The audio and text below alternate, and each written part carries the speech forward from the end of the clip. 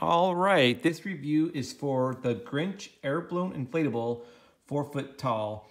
It looks like 65th anniversary, it says. Now, I think there's a new cartoon, a new-ish cartoon out there right now. I think that's what this is modeled after. I'm not too familiar with that cartoon, to be honest.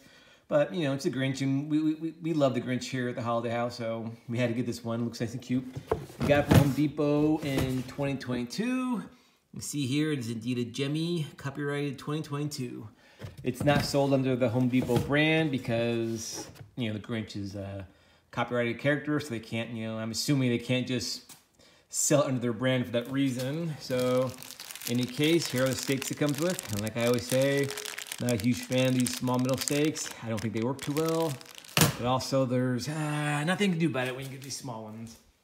Go ahead and plug it in there. Oh, before I plug it in, let's look at the motor. That's a pretty good sized motor for just what did I say? It's 4 feet tall, right? Pretty good sized motor for that.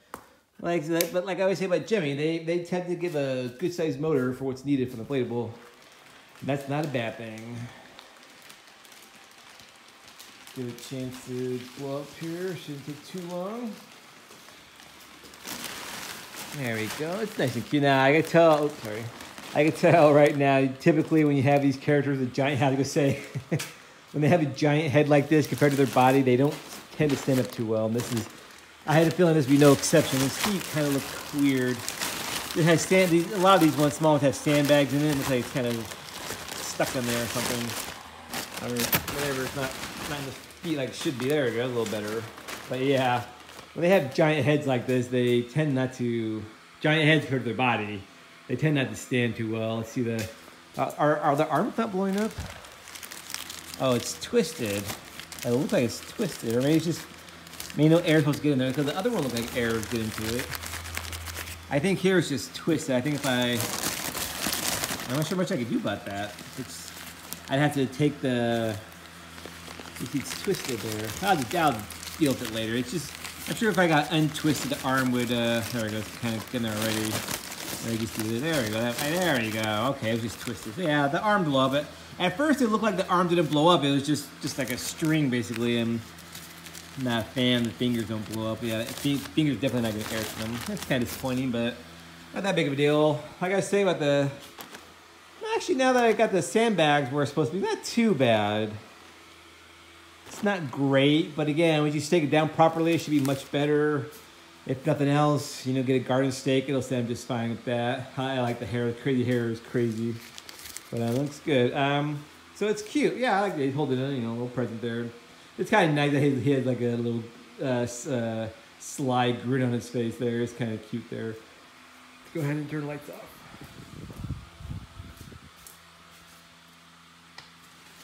Okay. Oh, this one actually has two bulbs. I was about to say that one bulb really lightened up, but actually has two bulbs, one in his head, where they typically put it in the bottom of the head, but they also put one in the present.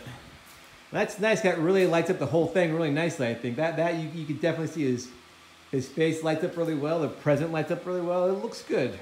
The light, they did a really good job lighting this one up.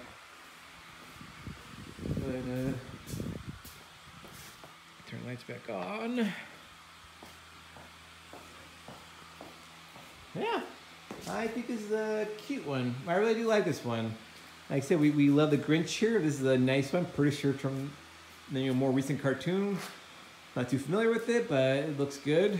It's I almost look like a kid Grinch. I don't know if that's what he is in the cartoon. He looks like a kid, or he just looks like that, or maybe it's a young Grinch. I don't know, but looks cute. I like it. Feel the electricity. Like, wow, that's really low. That's good. Not quite as low as the other inflatable I did the other day, where it was less than 5 watts, but it's down there, only fewer than 7 watts. That's good. Because the small motors typically like between 7 and 9, so that's down to lower than that. And then the two, I think it has 2 bulbs. Wow, that's pretty good actually, because yeah, that one I did, I don't know, that's pretty good though. Anyways, just kind of shocked that it has 2 bulbs and as few watts as it was. But in any case, yeah, I like it. I think it's really nice. It's a nice touch they put on here, the little holly and berries. A lot of these Christmas ones come with this basic, like holly and the, you know, I'm assuming there's like berries on the holly. I'm assuming, I don't know, but nice that kind of present has a little you know, wrapping on the bow. Really, I'm not kind of disappointed by the fingers, but it's not really that big a deal, I don't think.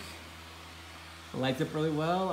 It looks cute. Yeah, I say you can find it for a price you're comfortable with. I'd say go ahead and go for it. It's really cute, inflatable. It'll look great in your collection.